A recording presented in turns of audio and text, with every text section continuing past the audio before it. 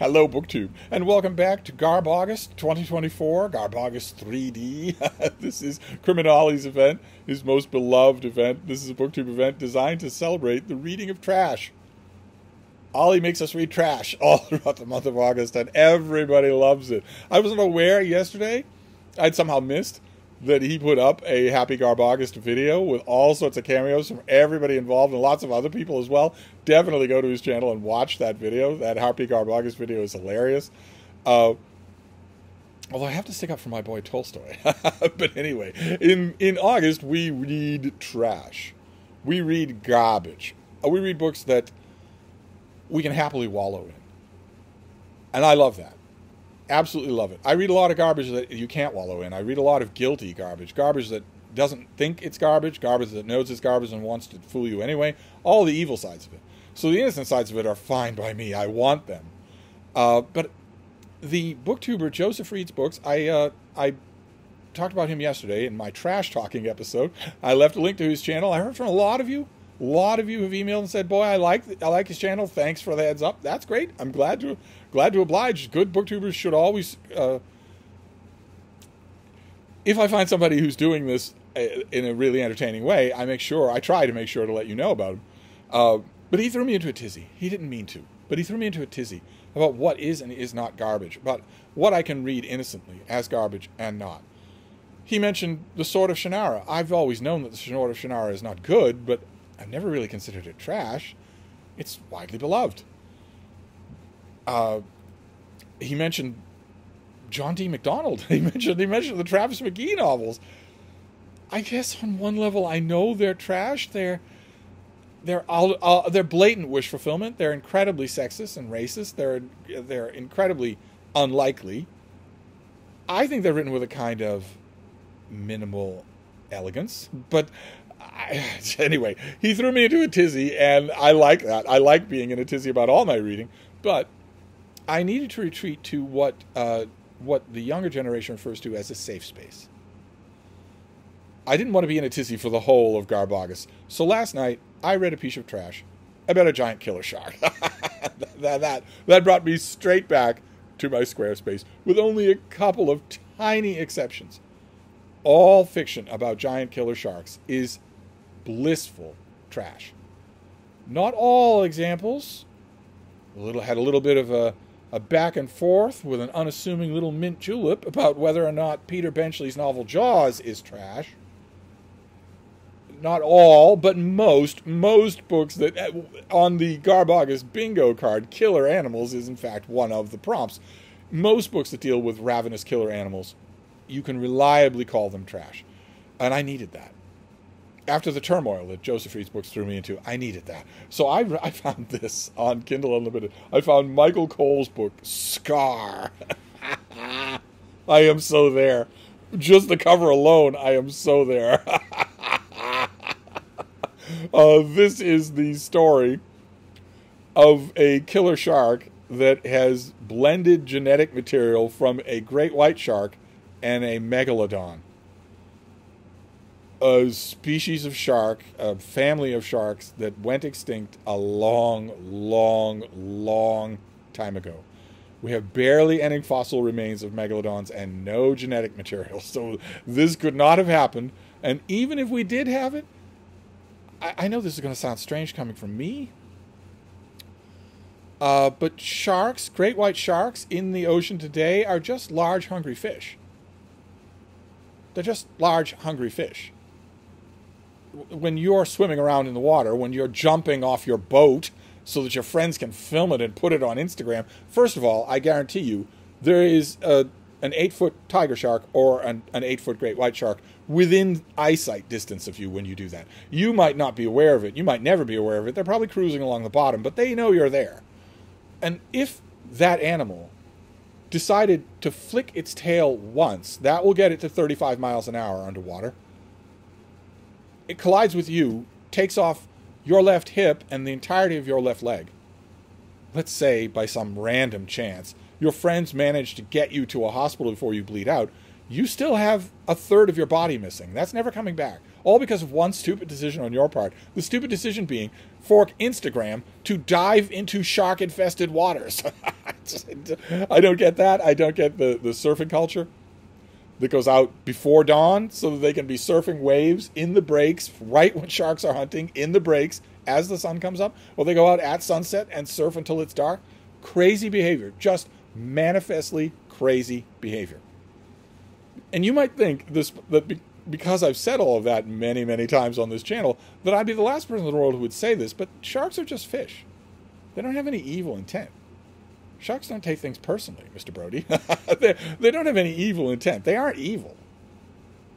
And I can say, I've never met one, thank God, but I can say beyond a shadow of a doubt that megalodons weren't evil either. They were just animals. They were just fish. They were giant predatory fish. In other words, where this construction here is made to make the thing look evil, no. No. Michael Cole has a little bit of leeway in this book because he can say that the trauma of mixing this genetic material did make Scar a homicidal maniac. Certainly in the book, Scar, the shark, is a homicidal maniac. He's evil. He thinks and plans ahead of time. He has his MasterCard payments on a payment plan. He keeps an eye on his IPA and his 401k. He's a human supervillain, only he weighs 2 tons and is always present in the water. No matter where these characters are, I swear. In Chapter 1, we could have a character fall off a boat in the Florida Keys, and in Chapter 2, someone could fall off a trawler off the northern coast of Russia, and Scar would be right there in both cases. He must get such killer frequent flyer miles, because the water is equivalent in this book to Scar. And that wouldn't be true. Earth is actually a water planet. A shark is about smaller than the size of a grain of sand to the whole of the planet.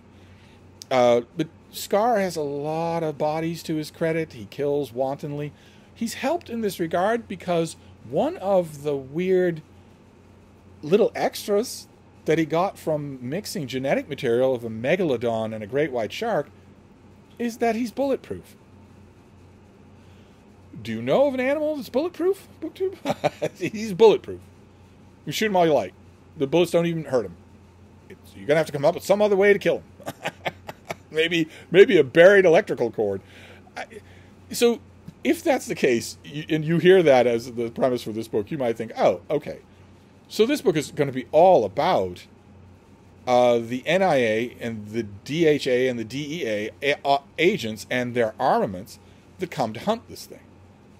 With the latest equipment from the Oceanography Institute, it'll be easy to track this animal, find it, and kill it. Yes, it's bulletproof, but it can still be extracted from the ocean. It's just a shark. Might be a big shark, might be a dangerous shark, but it's just a shark. So it'd be easy to extract it from the ocean and keep it for a study or something like that. And you'd be wrong. You'd be wrong because there's a gimmick. It was scoured into the reading subconscious by Stephen King, but also, in part, by Peter Benchley's Jaws. In Stephen King, it's most noticeable. In Stephen King, there are vast, roiling, Lovecraftian Cthulhu monsters that are as big as solar systems. Their brains are cool and calculating, and those brains are billions of years old. They warp reality when they move through it. They disrupt the very basic forces that bind the universe together in order to craft the eldritch spells that will weave doom for all living things past, present, and yet to come. And they are opposed by a sheriff in a small town. In Stephen King, it's a sheriff in a small town. It's a sheriff in a small town. Always, always, always. It is a sheriff in a small town. He's maybe got a little bit too much donuts on his midsection.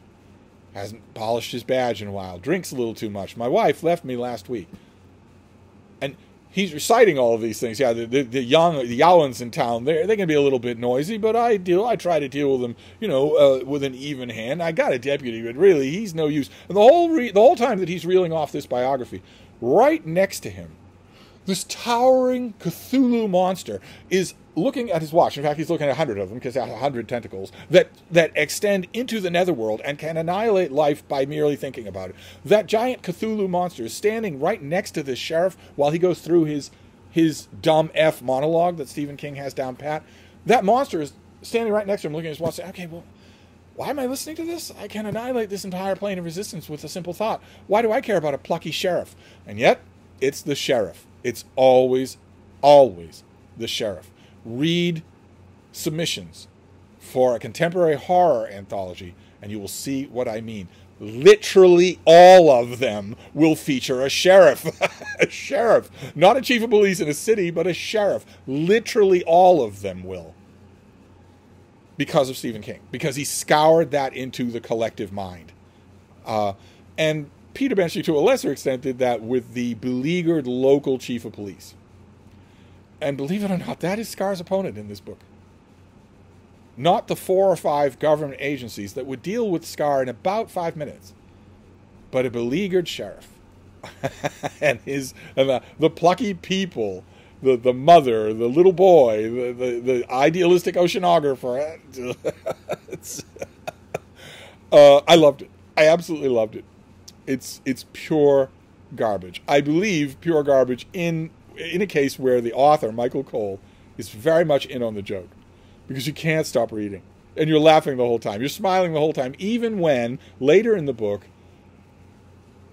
you can laugh at garbage all you want. Sure.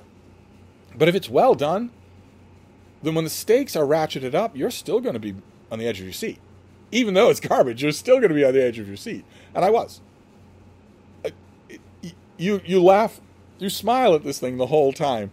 But there is a rising action towards a climax, and there is a scary climax. It is well done garbage. Well done, Michael Cole. You have restored my faith in trash, which was shaken just yesterday. It was shaken. So I am back in the game. Now, the only question for me for tonight's reading is, do I double down? Do I read another killer shark novel or a killer animal novel of some kind? Or do I tentatively breach back out the risk of having my whole world overturned? A lot of you were so funny about that video where I was saying that I was having an existential crisis. I swear so many of you get my sense of humor. A lot of you were so funny in the comments to the video, but also in emails. A lot of you were so funny about how I'm having an existential crisis over what constitutes trash.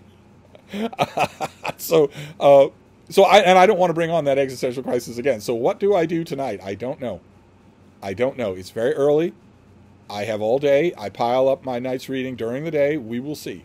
You'll be the first to know tomorrow, as I once again, perhaps predictably, make an ongoing psychodrama out of an innocent booktube event.